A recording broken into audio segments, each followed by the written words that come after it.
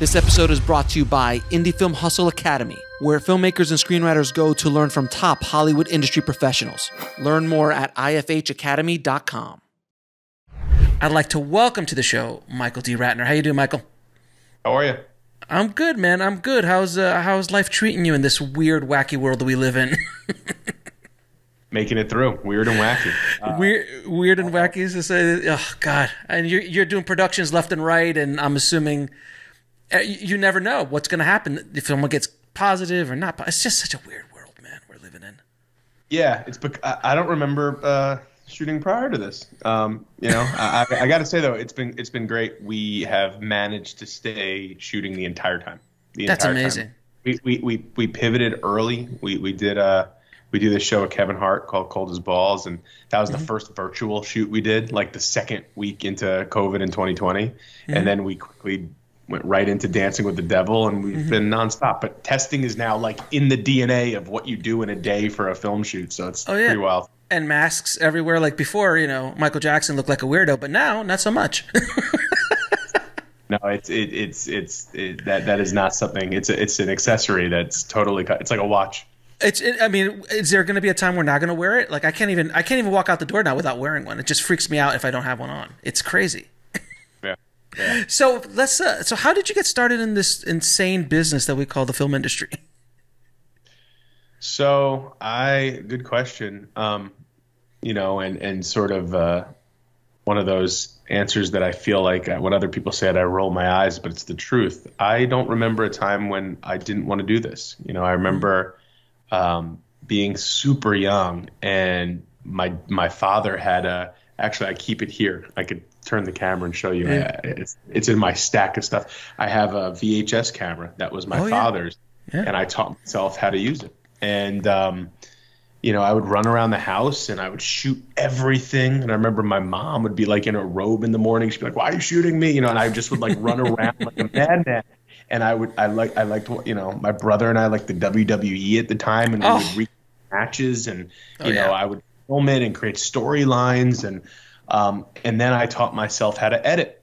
And it was really interesting. And it was a time when you could teach yourself how to do things. And, when I went to high school, I remember teachers, the one specific one I remember, it was Catcher in the Rye. And we were supposed to do a essay on it. And I asked the teacher, her name was, I think it was Mrs. Yeah, it was Mrs. Clapper. I said, I'd like to make a film about this rather than a paper. And she said, "You just want to mess around with your friends and shoot something?" And I said, "No." I said, "Actually, I think I could do something that speaks even more powerfully than an essay." And she said, "No." And I said, "Well, what if I do that plus I write the essay? Will you show it in class?" And she said yes to that, because it was even more work. And I remember the feeling I had when people watched that and it worked. I knew that's what I wanted to do with my life. Yeah, I had a similar experience with I had a high-A camera that my grandpa gave me, and I used to run around. And I did the same thing. A teacher, business law teacher's like, "Hey, can I shoot this promo?" And she's like, "Sure." And the whole it was standing room only, because I was in the 90s, like early 90s, so it was still someone shooting something was like, what? Yeah. Now it's like everybody shoots, but. Yeah, I think it wasn't. I don't remember other kids running around doing it the way, like in high school at least. And I was in Hebrew school shooting stuff, and I would have my friends come over, and I'd put them in costumes and stuff, and I just loved it. I love that feeling when I knew I had something that was going to make people laugh, and I was waiting and in the auditorium or in the classroom, and it was such a high, and it was entertaining people and having something to say and getting your personality out there. And I just thought, I guess back then I didn't really realize like, I want to make it a business and I want to make money doing it. It was more so just I loved it. And then, you start to learn about life and realize that you can really, really make this work, and you start getting inspired by people. And next thing you know, here you are. Now, was there a film that kind of lit the fire? Was there like that one you're like, "Oh my God, I have to do this"? My answer is The the answer is I remember seeing early Adam Sandler movies. I remember seeing Happy Gilmore, Billy Madison. Gilmore.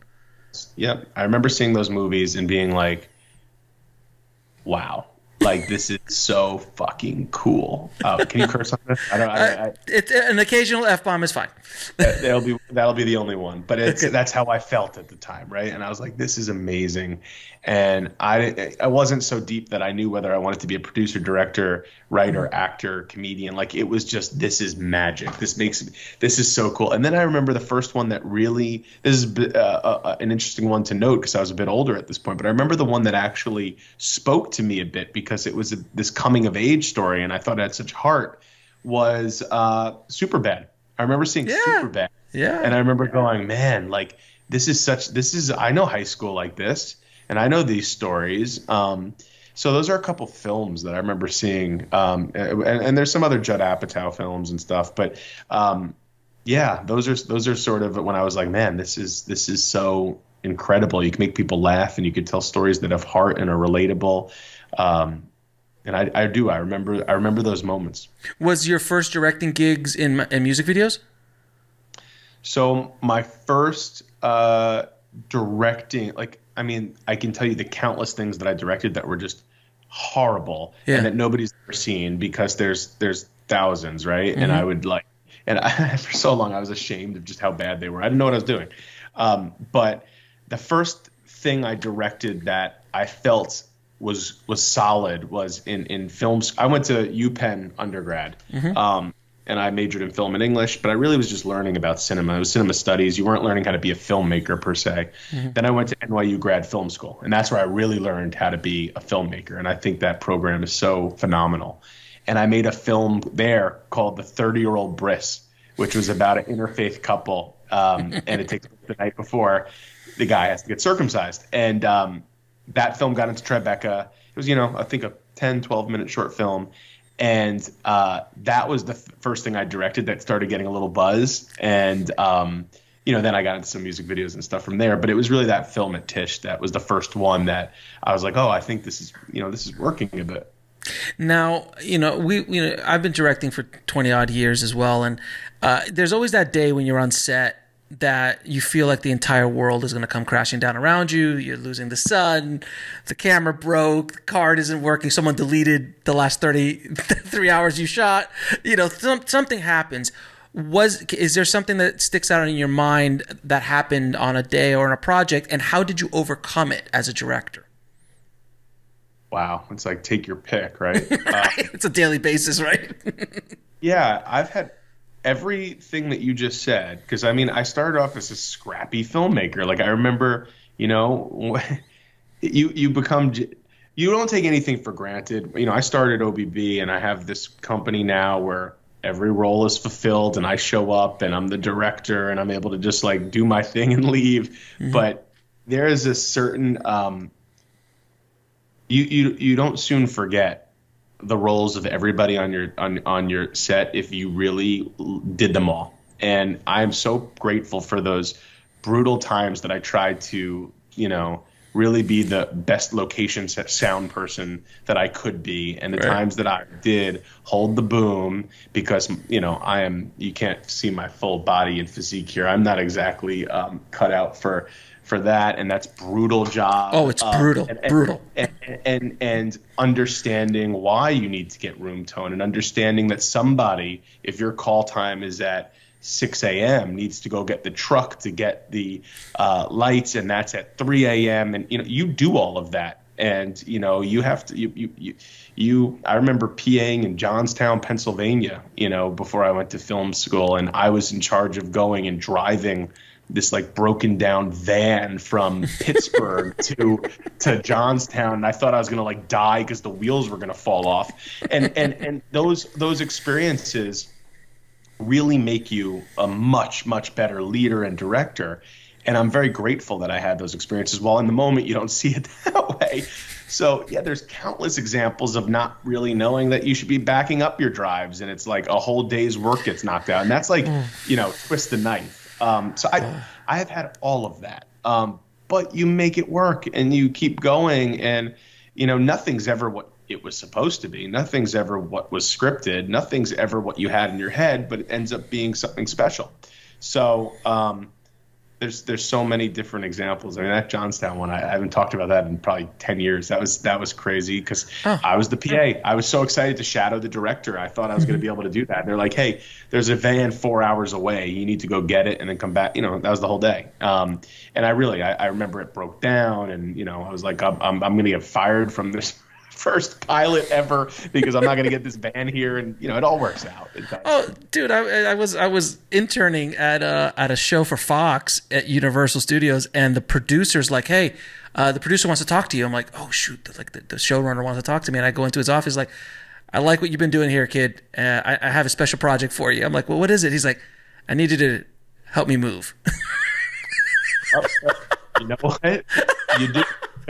That gives you a lot of time to then go and find your moment to make an impression. Exactly. And exactly. You know what? I pay so much attention to that. Who looks like they're just there to help and be a positive influence and voice. And you know, that doesn't go unnoticed if you pick the pocket and you play those situations right. And I think that, again, all of those experiences and doing all these different roles, and before you know, you will be in charge and you will be making those choices. And if you really know what you're talking about versus if you don't, it becomes really clear. And people want to work for people that they feel like have done it before. Right. No, quite. Yeah. Man, a seasoned crew can smell it 5 minutes in if the director knows what they're doing or not. Like, and they will roll you over depending on where you are in the world. LA crew, New York crew, they even Atlanta crew, they're gonna seasoned guys and gals, they'll run over you because they just don't have the patience for it.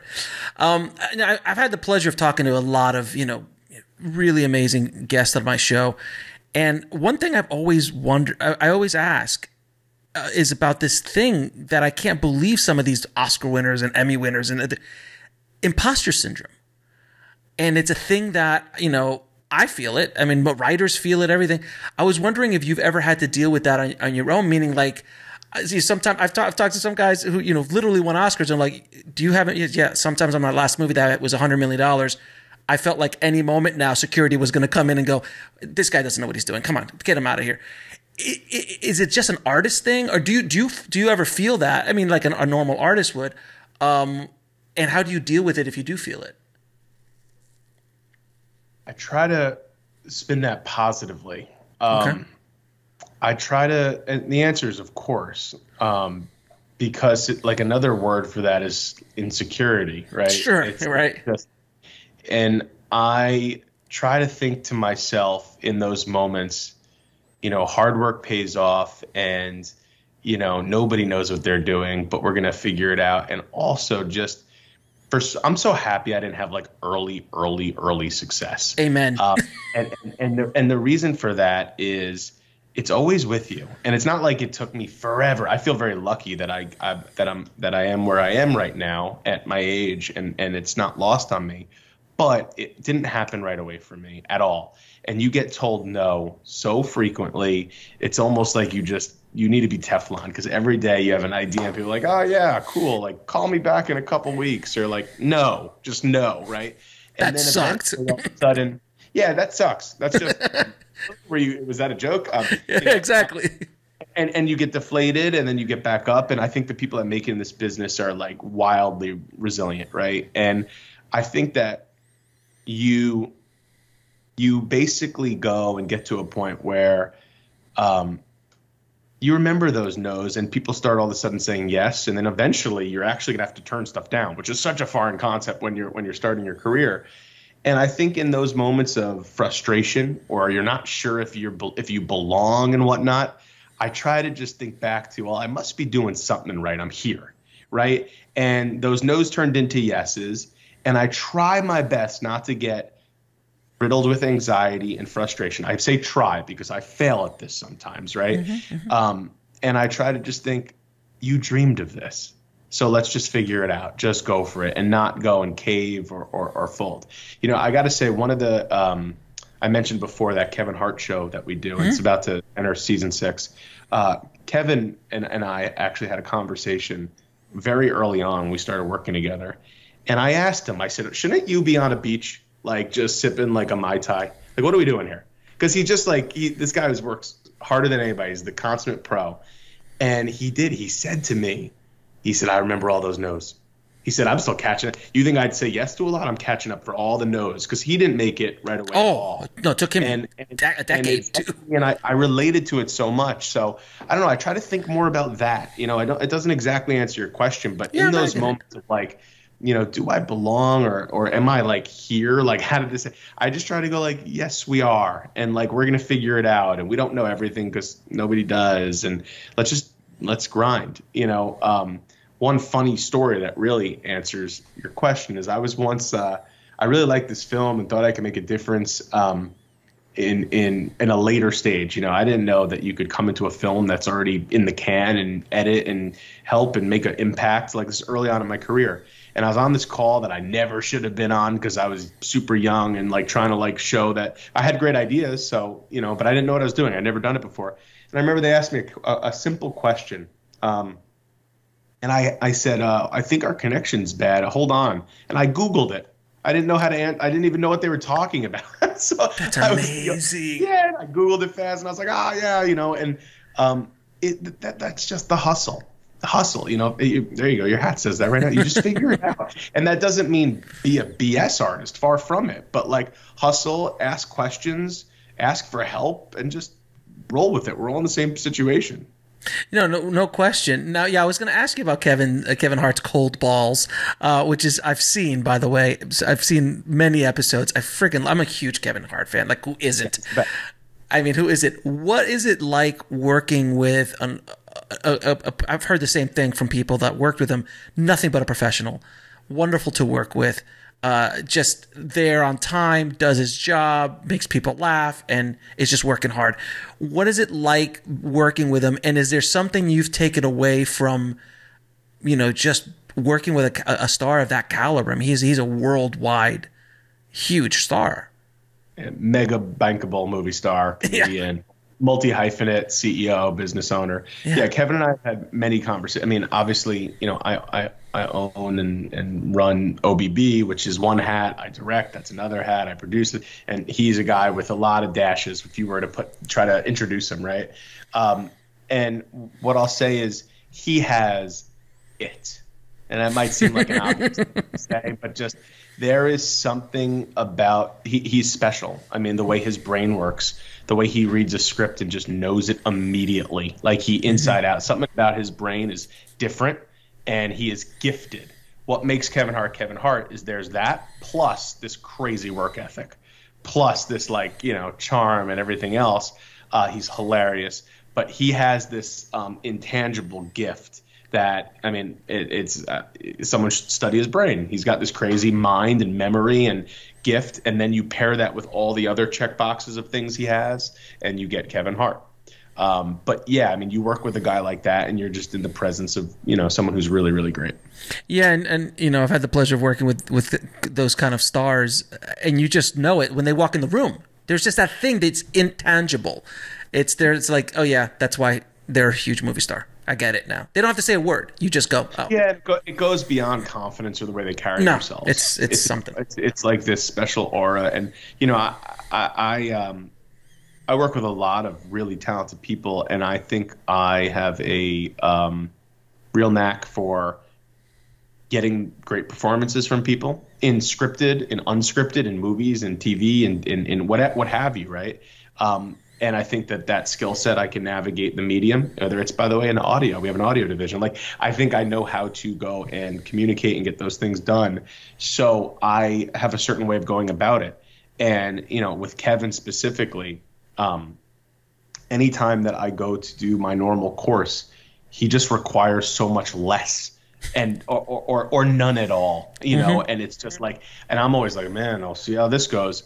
And he nails it every time. So the prep work just does, and that's not to say that he's some guy that shows up and doesn't do prep. Whatever he's doing is working, and it's just like, go for it. and it never disappoints. He never seems like he doesn't know what he's talking about. And I'll always be ready to go with a note, and he'll just do it on his own.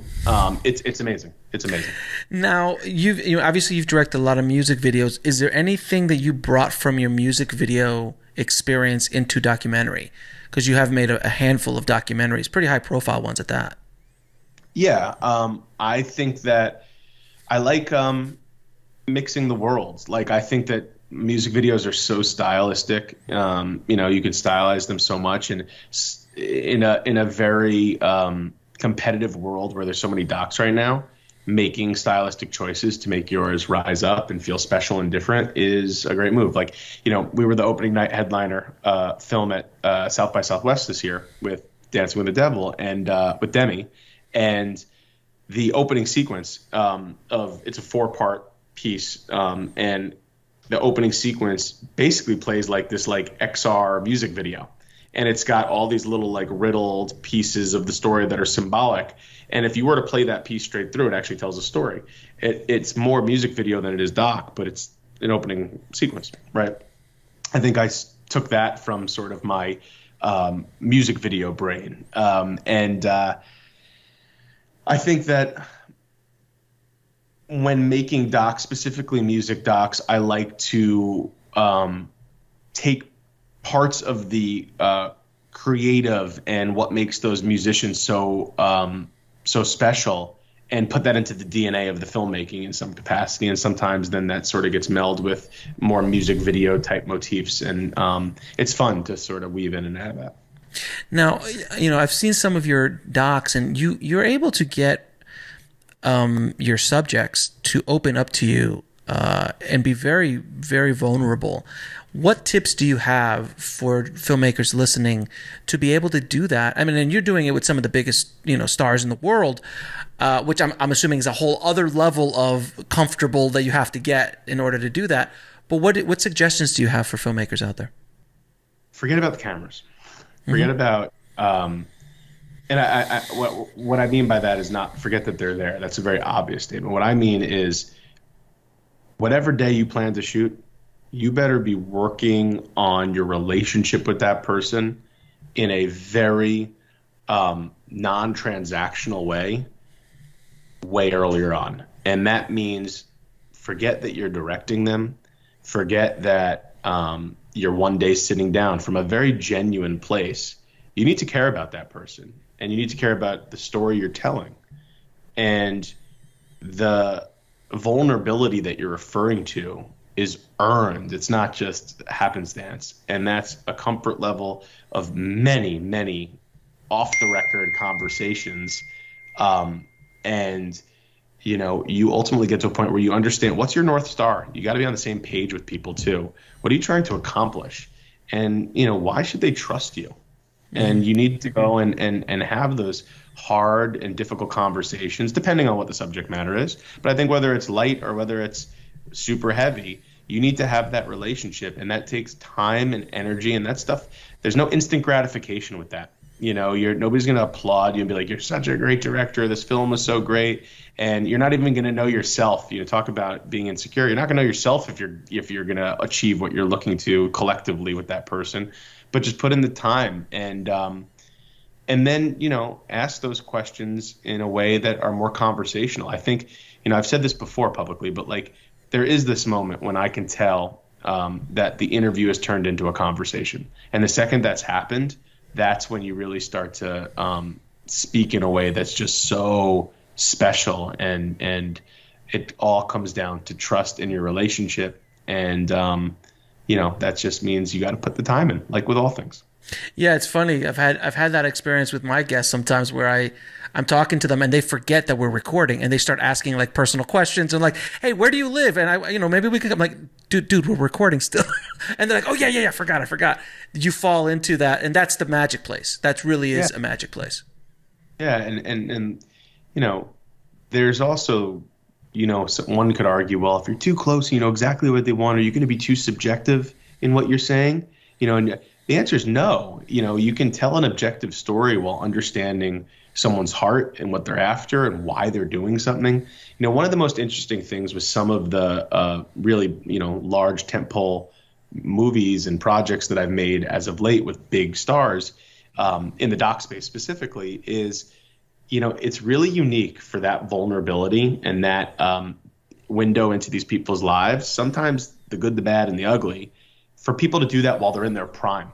I think that's really unique to my work, right? You've seen many people later on in life, I got nothing to lose. Here's what happened back in the day, Right. And it's cool. That's really cool. That is. But there's something really special about somebody who has everything to lose, who's in the middle of it, doesn't need to be doing that, talking about those things because they want to connect with their fans and relate. And, specifically to call out, Demi Lovato and Justin Bieber, who both did that in their respective projects.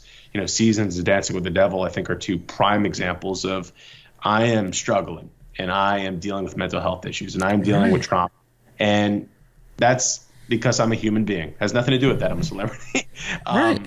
That is so bold. And that has nothing to do with me. Those are choices that they each made. And I was there to help facilitate their vision, which was really special.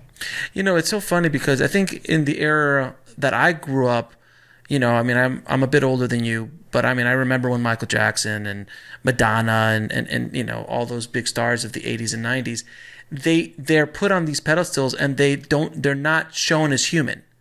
Yeah. They're just the things almost. And they never showed vulnerability ever because that wasn't expected of them. But in today's generation and today's artist, it's almost expected, like the Billie Eilishes of the world, and they are expected to be vulnerable and to be authentic and not packaged because fans want authenticity. People want authenticity. They are not going to just, oh, you're pretty? Great. There's 1,000 other pretty people behind you. What makes you special? Oh, you can sing great? There's 1,000 other people who can sing really great too. What makes you special? And your docs really kind of open up those doors to two of the largest stars in the world right now. Yeah, totally. Yeah, I think that is the differentiator. Like, I think that the ability to go and sure, Instagram, you get like 15-second clips into people's lives, but I always say people have like their Instagram personality. It's not really of course, right? Yeah. Certain way on there, and it's quick and it's fast, but like that is access, right? We didn't used to get that access with a Michael Jackson or some of the artists you named. Though that didn't really, obviously exist. But I still think these docs that makes it even harder, right? Because it's like, oh, well, you're getting a window in, so what makes the doc special? We've already seen them inside their house, or we've already gotten the unfiltered version. It's like kind of that's still a bit of not to polished. Say that people. It's polished or it's raw for a specific reason. Like it's raw, but like the what we try to do is really tell a story. And I don't believe that you need an hour and a half or 2 hours to tell a story. I don't believe that you need half an hour. I believe that story and duration and what's happening in content right now with all of the different options on distributor and varying agnostic lengths of things is phenomenal. Mm-hmm. Also think that just quick hitters on social is not the way to really get deep and learn about stuff. So I think that these music docs are a way to connect. And you know what? Even more so in a time when touring stopped, right? The world back to what we started talking about. Like you could not connect with fans. So what are you doing? What are you up to? And how can you go and speak to those people that normally would get to go and maybe see you on the road or see performances or shows that you're on? Because everybody had to like take a deep breath and settle down and stay in one place a bit. When you were doing Dancing with the Devil with Demi Lovato, just at the beginning of the first episode, it's like 6 months before the overdose. So you started that process, and the overdose happened in the middle of it, right? So actually, interestingly enough, they were working on a doc. It was a follow-up to Simply Complicated that I was not involved in. Mm-hmm. And then when the overdose unfortunately happened, they stopped entirely. Of course. And when they decided that they were ready to talk about that, I had recently, months before, put out Seasons. And that's what ultimately, I think, made Demi feel like, ooh, we could potentially tell this together, because that tone and that level of authenticity and rawness was what I think they were looking to do, because I think that film would have been a different tone and style, obviously, had it not. So it just called for a fresh restart, and I came in then, but I was able to inherit some of that footage, obviously, from before, and that was one of the filmmaking challenges, how to go and take some of the older stuff and ultimately shoot new stuff, and that's how we started.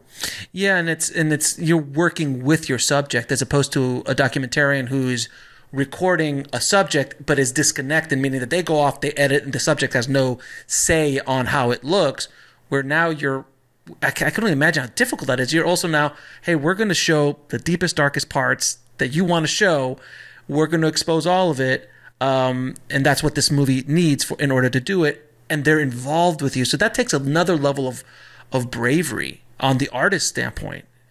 Totally, and it's unique, and it's nuanced, and it's political, and you got to ultimately navigate that, and it causes some awkward viewing sessions, right? Where, on the one hand, I've poured my soul into the edit and getting the story out there and trying to achieve this, but I'm sitting in a room watching some really dark moments of somebody's life with them, and that's a very unique. Imagine we all go through shit. Every one of us, but have you watched it on film? You right? Talking about it, and then can you send me archival footage from home videos, and can you connect me to your mother to send me videos of you as a kid? I mean, imagine sitting there and watching. That's the experience they go through, and you need to really be prepared for the reactions that will yield, and understanding again that it's for a specific purpose, and you do it, and you work with the person. I've never put out on the projects we're discussing here, like those get seen and discussed before they come out with the artist. Of course. And that does not mean that they're going, well, here's a list of things you can't say. That I haven't had that experience, because there's always a conversation at the beginning of, let's make sure that I'm the right person for this, and if I'm the right person, we need to tell a real story. We can't make a propaganda puff piece. Like, that's not the type of storyteller I am, and I don't think that's the what your fans deserve, or ultimately what you want to do. And we've always had those difficult, or just, I shouldn't even say those conversations aren't difficult. It's just very straightforward conversations. And as such, I think it's resulted in these really special projects. Now, I mean, you've again worked with Demi and Justin, and two of the biggest stars in the world at the moment. Being in the orbit of those kind of stars, especially close to those orbits. I've had small moments of those as well, where you're just in the orbit and just like there's satellites around, there's planets running around, and they are the center of the universe. What is it like day in, day out, being with some of the biggest stars in the world and seeing what they go through? Because you're not just a satellite, you're like next to. And you're capturing it. So that must be a very different experience. You must have a sympathy for them that most might not, because you see what they go through, and things are on camera and off. So what is it like, just as a human, being next to another human going through that experience? Great question. And the answer, I've tried so hard to, in my work, explain what that experience is like, and being hard on myself, I've never effectively done that, because nothing can do it justice besides seeing it firsthand. And I've tried to do the chaotic cuts of paparazzi and things happening, and it's like, no, to really see the forethought that goes into just moving, just getting up and going to do something because of how famous they are. Right. It's that is like a second-to-second reality. Now, I've also been very careful to be mindful of, nobody wants to hear the woe is me. I'm a celebrity in my life. I can't move. Like, there's a lot of perks, right? So it's tough, but that doesn't change the reality that, like, it's hard. There are parts that are really hard, and human nature is not designed for fame and celebrity. You're right. We're not designed to be told how great we are 24/7. We're not designed to not be able to go outside. Question, uncomfortable question. So yeah, it does make you sympathetic, or I should just say really understanding of all sides of it. Nothing simple. And it makes you just sort of get it all. Also, it made me really understand that just because you read something does not mean it's true at all. Like and there's people can say anything about anybody, and when you're really famous, people just say stuff, and then but that words matter. Words have power. News, outlets, you would think that, they're a news outlet, it's got to be real. Like, no, it doesn't. I've just seen a lot of stuff where I've been with people, and then there's an article saying they were somewhere else. I'm like, wait a second, well, and that you start like realizing just that's a daily occurrence. And I think that while stars who have been in the limelight for a long time probably get a bit immune to it, it's still annoying, it's still frustrating, and it can cause you to act out of character at times. And it's a really interesting peek behind the curtain as to what those people go through, and many of whom really do a pretty damn good job. And sure, they slip here and there, but for the most part, I've been really impressed. And I have no idea how I would handle that sort of level of celebrity and whatnot. That's why it's so interesting. That's why I asked you the questions, because you get to kind of role play that almost, like cosplay that, if you will, because you're right next to them. It's not you doing it. You could walk away at any second and no one's really going to stop you in the street for the most part. Right. Maybe in LA. But generally speaking, it's fascinating to me. And so many people want to be rich and famous, but they don't understand that there is a cost, man. There is a cost. And look, like you said, no woe is me. They looked for it. Yeah. I mean, funny story. I was on the set. I was doing music videos in LA 15 years ago, something like that. And I was invited to an Usher music video. And there was like this young kid who's going to be in it. And I'm like, who's this young kid? He's like, oh, some kid named Justin Bieber. And he was nobody. Justin was nobody. He was 15. He's tripping over cables. He's just trying to dance. And I'm just like, oh, cool. I get to see Usher. Yep. 6 months later, Baby hits. And I was just like, what the hell? And so I have I saw Justin when he was a kid. Like, he was literally just 15. He was just, but he was so, even at that moment when I saw him and I was on set with him, you could just see it. You were like, there's something there. I don't know what it is. And this is not the song. Because I saw the music video. I'm like, no, this is not the one. But it was really interesting. And people do ask for this, but they have to be really careful what they get. I think also the question is you don't know what you're asking for until you get it, and you got it, right? So it's like, right. This is it. So yeah, I think, again, it's fascinating. And like with all things, again, there's pros and cons.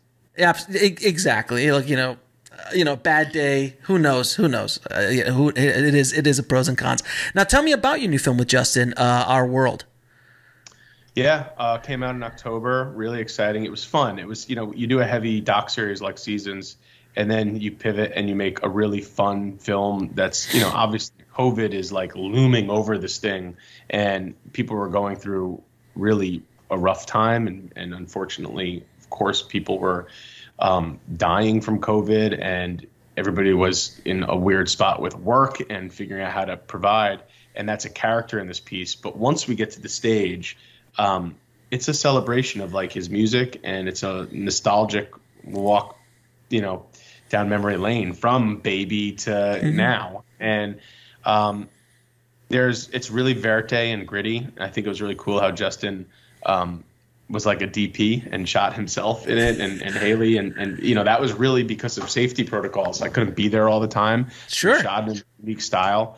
And then obviously we juxtaposing that with 32 camera setup with drones and all the flashiness the night of the show on the top of the Beverly Hilton was pretty unique. And I think it captured the spirit of that moment in time. And it was really awesome. I enjoyed making a concert doc, and that's really what it was. It was a concert heavy doc. And it was a blast, and I think people really enjoyed it. And how was it shooting during the COVID protocol, man? Like, I mean, it was a pretty big production. I mean, dealing 32 cameras, it's no joke. It's no, I'm like, my butt just puckered when you said 32 cameras. I'm like, oh Jesus. I'm assuming at some point you're just like, hopefully I'll get some footage off of those sets of cameras, because you're not seeing everything at all times, right? No. Well, it was just, we were shooting the hell out of it, right? I mean, we had drones in the sky. We had cameras on balconies. We had long lenses from certain areas. We were doubling the live stream cameras, and then we had the ability to convert it to 4K, which is obviously what ended up on the Amazon film. And we then had a bunch of, run and gun shooters getting cool, dynamic shots in the pit and whatnot. But it was really crazy shooting in COVID, because we had our bubble and there was daily testing, and if somebody went down, the whole show was at risk, obviously. So you had to just be super, super careful, and everything was incredibly thought through, and we luckily pulled it off. But what made the loom of COVID and everything going on and pulling off the show, very interesting storyline. Also, like, we had to live that, making it. It was not just manufactured drama. It was like, all right, everybody's negative. Okay, good. And Nick DeMora goes down with COVID, who's his creative director, and then Justin had to fully step up and lead the team, which, was a good story point, because part of this was about Justin really coming into his own and really leading every part of his life for the first time, really. I mean, he's fine. He's a grown man, and we all think, we remember, you hear Justin and you're like, well, baby, and he's grown up. He's a grown ass man with a family. He's a grown man with a wife, and leading many of the same people he's been with. He's incredibly loyal, which is really cool. You go, and one of the storylines that I thought was important to hit home, and he thought as well, was like, he's been with the same people for all those years. It's very rare to see in any field, but in music especially.